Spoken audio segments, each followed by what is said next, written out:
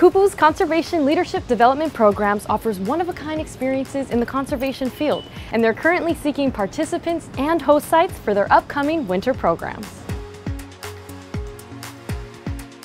This program is a paid entry point into a career in conservation, made possible through an experience in community-based national service here in the islands. It's a great alternative for somebody who's interested in a career in caring for the environment, but wants a better option than an unpaid internship. And at the end of the program, along with all of this great experience and connections, they'll be eligible for a higher education award that they can use to go to college or to pay off existing student loan debt.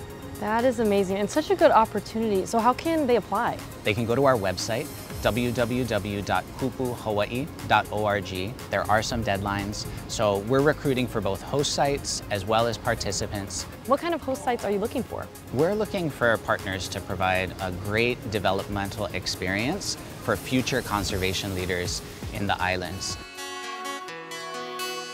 I think the most important skills I gained were those about communication, leadership, and also in building connections. There are so many young people in Hawaii and in the Pacific that are looking for ways to turn their passion into a career.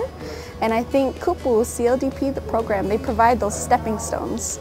These projects, while they not only benefit the environment and benefit your communities and make positive change, I think what you really get out of it is a personal, meaningful, transformative experience, because I went into it not knowing much about the conservation field, and I came out of it with this wealth of knowledge about all of the plant life around me, the wildlife around me, and also about how to make change in my community and make my voice heard.